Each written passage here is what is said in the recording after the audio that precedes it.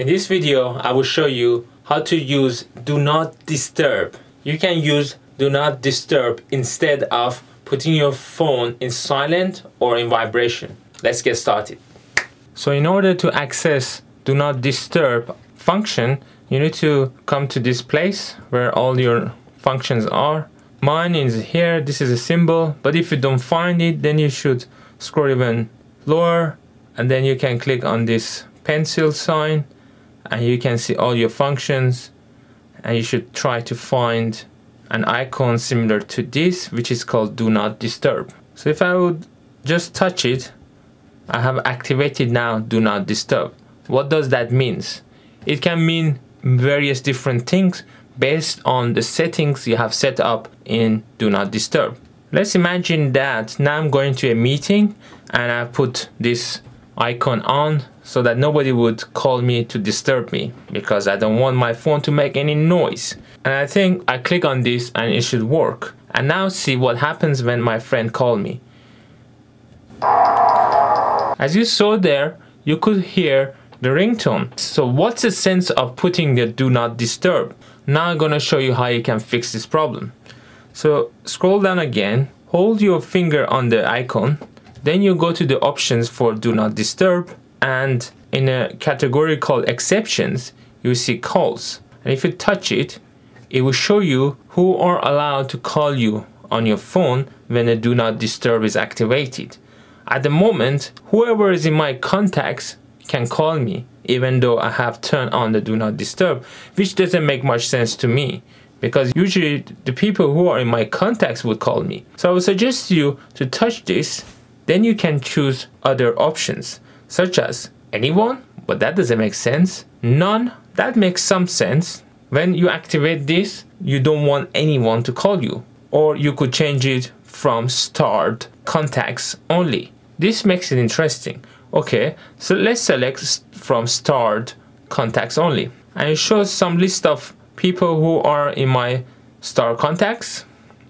On top of your contact list, you can see the starred contacts, and then it starts with A. Another way to find the starred contacts is to go to your home tab. You need to go to an app called Phone. Touch it. And the first tab of that app shows you the contacts that you have starred. And it's really simple to store a contact.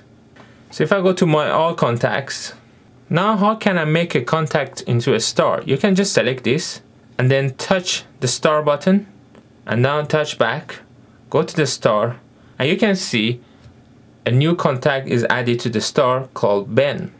So my friend is now in my star contacts, and I have turned on my Do Not Disturb. So what happens if she calls me?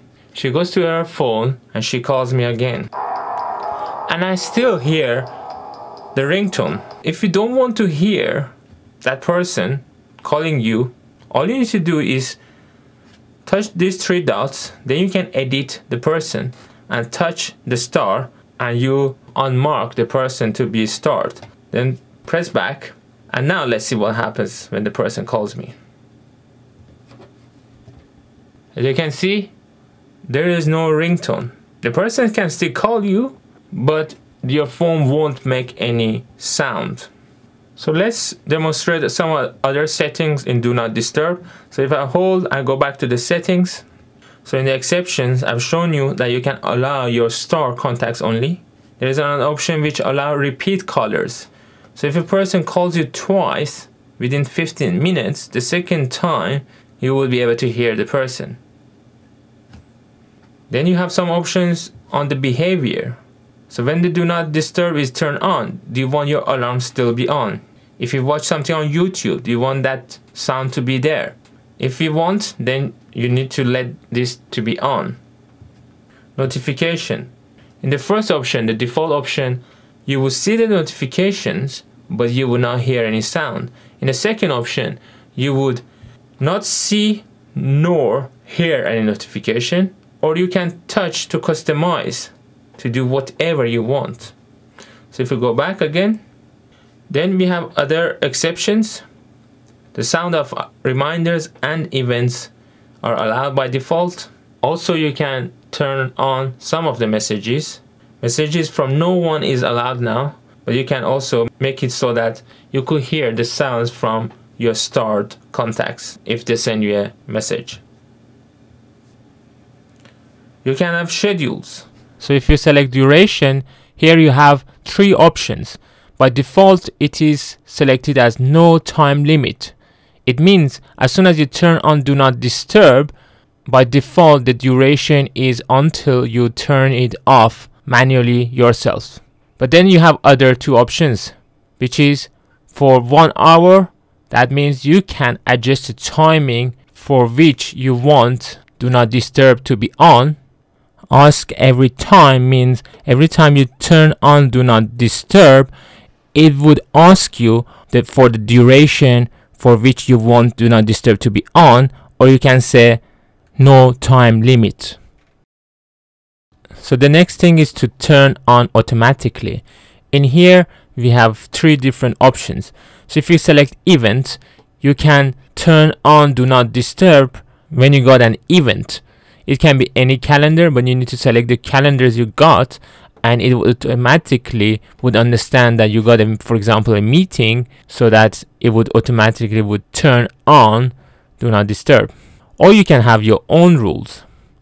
Here you have 2 options, events or the time of the day. For example, you do not want to be disturbed when you're sleeping. You can create a name for that rule and then set up the time of the day when you don't want to be disturbed. Then to turn off the chat, just scroll down and select the icon again, and now you're back to normal.